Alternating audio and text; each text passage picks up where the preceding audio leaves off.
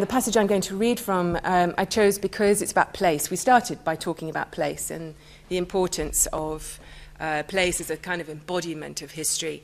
And this novel is set in Cambridge. I live in Cambridge, and there is a sense, like Florence, that it's 1,000 years old. It's small, and everything contains this extraordinary layered palimpsest of history that is kind of surfacing through the upper layers all the time.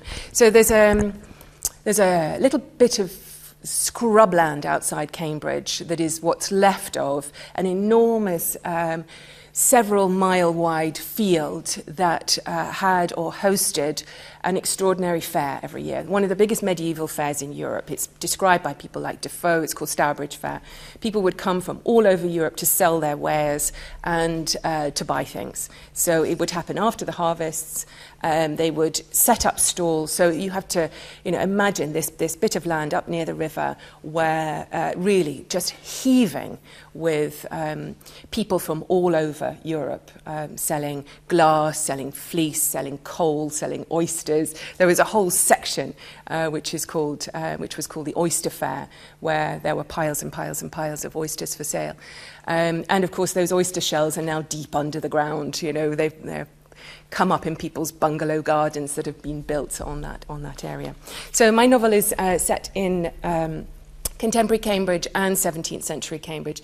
The woman who is speaking, Lydia, is a writer who's come back to Cambridge after the death of a very good friend of hers, a historian of Newton.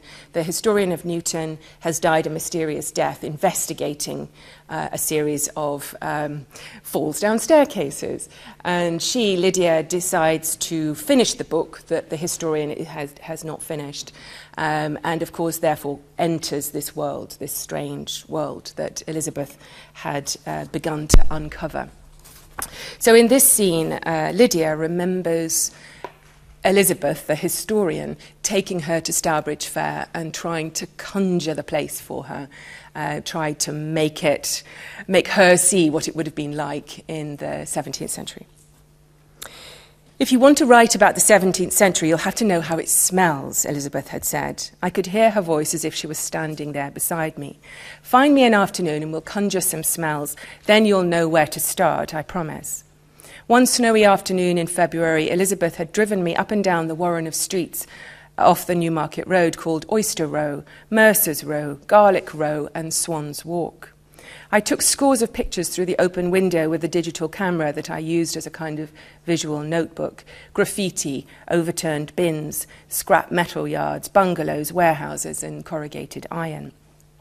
Modern streets built on the site of the old Stourbridge Common, where the mayor and aldermen of Cambridge had hosted a fair since the 12th century.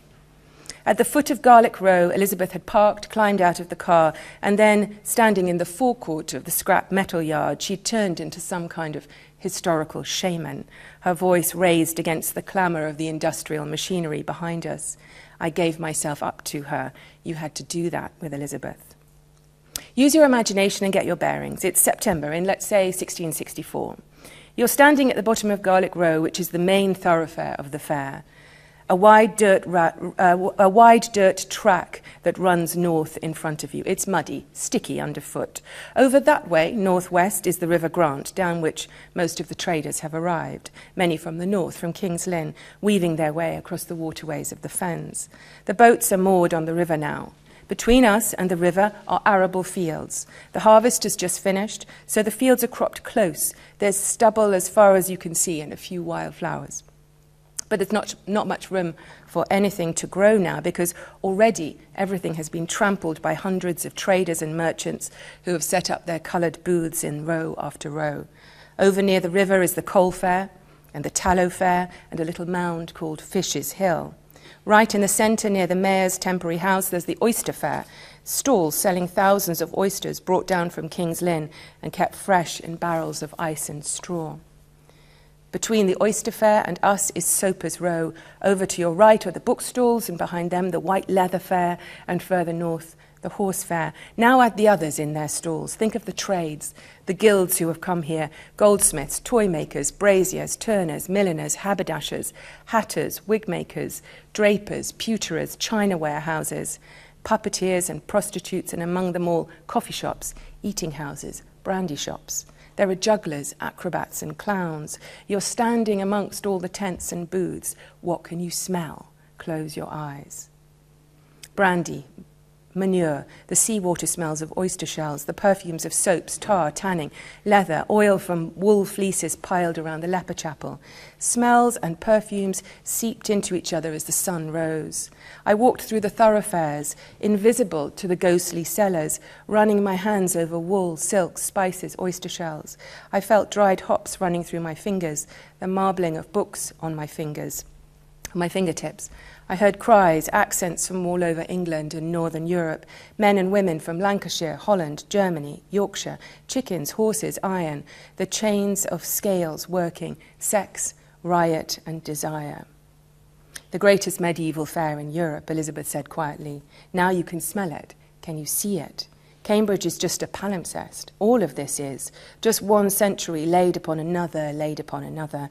Nothing is ever quite lost, while there are a few old buildings standing sentinel. Time bleeds here, seeps, perhaps more than anywhere else in the city. You'll see. Now you have to see the chapel. We walked back over onto the busy Newmarket Road up the brow of the hill, where the leper chapel stood facing the road in a miniature valley of its own.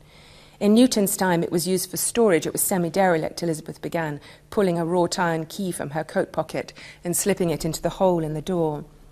Just think, it's been here for nearly 1,000 years, from before the city was anything more than a village with a castle and a fort.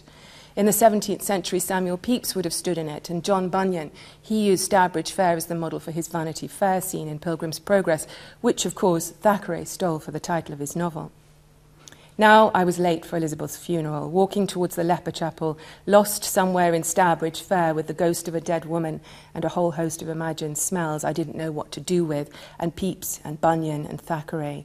Your fault I'm late, Elizabeth, I said aloud, stepping to one side to let a woman pass who was pushing a child in a buggy and talking on a mobile phone at the same time. We were both talking to the air, to ghosts. Time had begun to bleed in the way that it did around Elizabeth. Yes, I had turned my back on Cambridge and you, Cameron Brown, for 5 years, but the feelings the city dragged from me were always the same. A physical oppression, a sense of mouldy suffocation and bad air, low grey skies on most days suddenly transformed to arcs of blue that made your heart ache.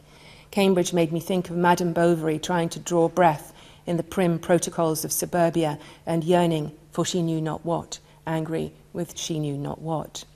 And yes, like Emma, your eyes were never quite the same each time I saw you, black in shadow, brown in daylight, and close up like the stem cell slices you photographed. They had all the richness and variety of hue of medieval stained glass. Thank you.